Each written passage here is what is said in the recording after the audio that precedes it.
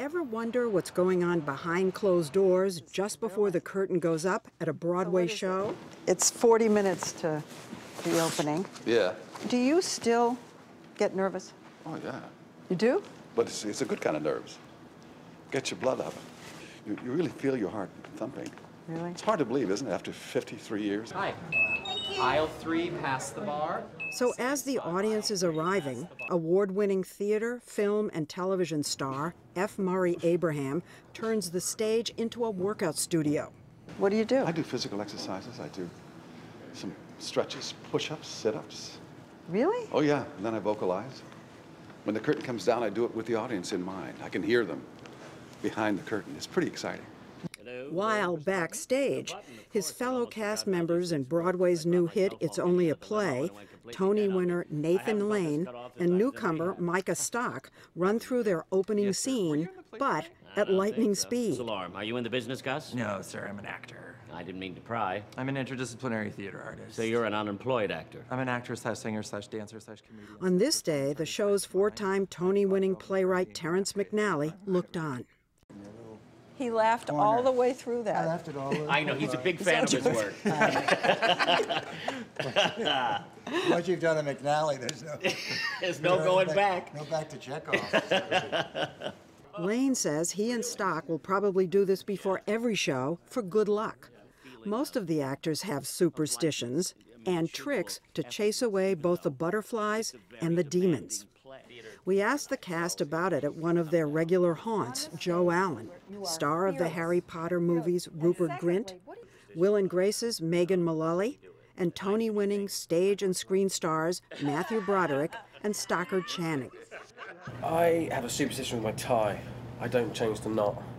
I have a thing about that. I have to keep the same tie knot. The same tie For the knot? whole run of the show? Nice. Do you still get nervous? Right Oh, before? definitely, yeah. Really? Every Just before- night? Yeah, always before the my first entrance. I hate theatre people!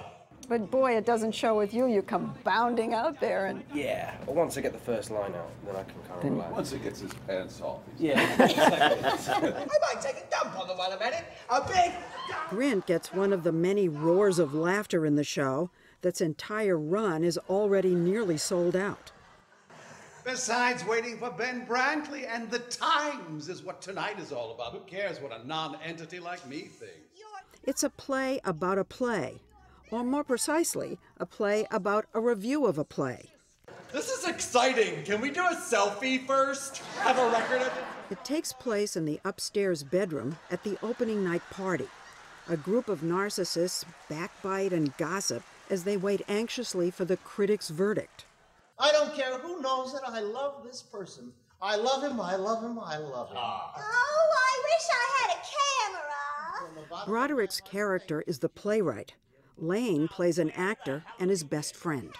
I don't think it's like our relationship exactly, but our relationship is very familiar to me. Our relationship in the play. I have a friend like that. I have a writer friend, a best friend. It's gonna be the biggest hit on Broadway since God knows when. God knows when! Oh, don't tell me, let me guess. Oh. The play's ditzy producer is played by Mullally. I'm supposed to be getting Lady Gaga her coat. Micah Stock's Gus, an aspiring actor, is there to check coats. Grint is the hot, cool director.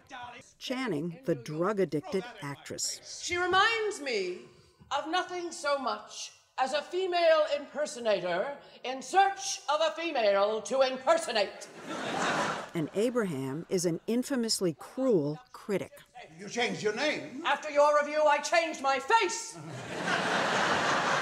You know, here's the thing. It's a little dangerous, this play. People don't usually like to talk about. They don't like to talk about reviews at all. Yeah. No, And you only get in trouble when you talk about critics. So we've entered into the forbidden zone in a way. Well, the whole play. But the whole play is set in the forbidden zone. I wonder how a critic can criticize it. Maybe Especially a certain critic, one particular it's... But one particular critic. If you can't give us unanimous raves, we'll settle for the Times.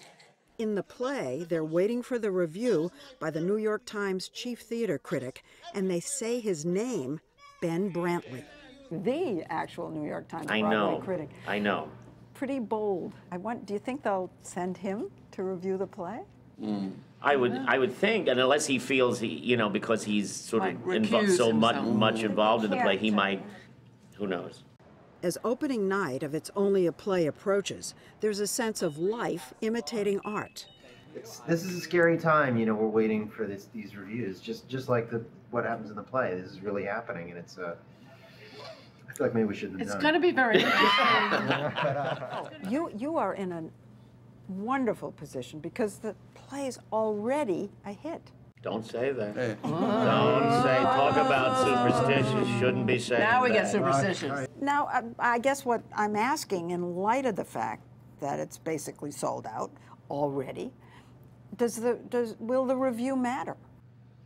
Don't say that either, Lesley. What are you trying to do to us? But it's a good point, I think, that I don't want to say it either. But if people bought tickets, in some ways that's a good news. Well, it can't just matter about the other part. It means that the audience is really enjoying it and that the word of mouth is great. Yes. And we're doing our jobs and that we're bringing an entertainment to Have any of you been in a play where... Because we're just But we itching are for entertaining booze the and- audience right now. Have any of you been in a play where the opening night review was snarky and a downer and the play closed? That was it. My Broadway debut. Your very first play on Broadway? It's called No Hard Feelings. No hard feelings. I know it's true. And opening No hard one feelings. Night. Oh, It was that's his a last great title. Play. It actually happened, and it closed in one night. Oh, and guess who was sitting next to me? Rita Moreno in a day-glow turban. Part of what makes It's Only a Play so funny are all the shots at real people. I wish you could have seen her face when Katie Couric introduced her as Cheetah Rivera.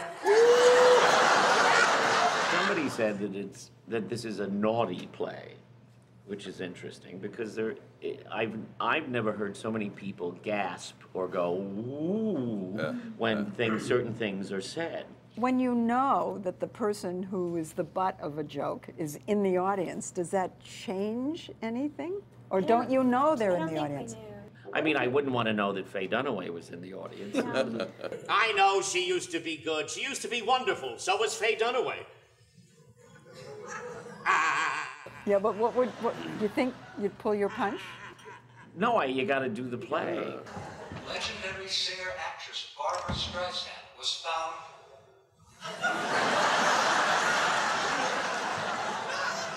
Something about Barbara. Anything less wouldn't just disappoint audiences. Something happened to Barbara Streisand! It would let down the cast. Doesn't anybody care?